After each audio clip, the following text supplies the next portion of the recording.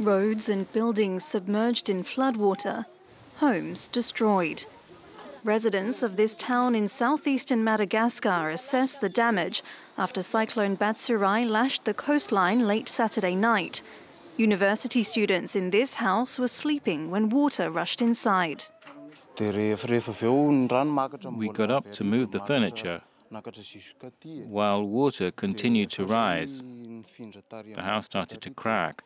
Some of our furniture was still upstairs and the crack started to get worse. Now some of our belongings have been destroyed.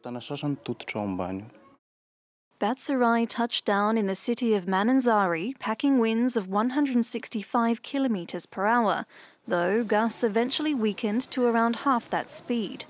The cyclone caused power cuts in some areas and displaced almost 48,000 people.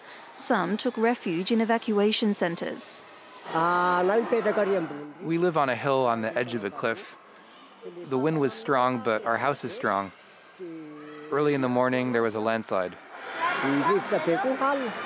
The World Food Programme has started distributing hot meals to affected residents and plans to set up cash transfers in the coming days.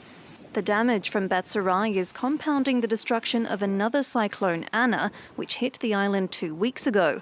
It killed at least 58 people and forced 130,000 people from their homes. Madagascar is one of the world's poorest countries, with 3/4 of its population living below the poverty line.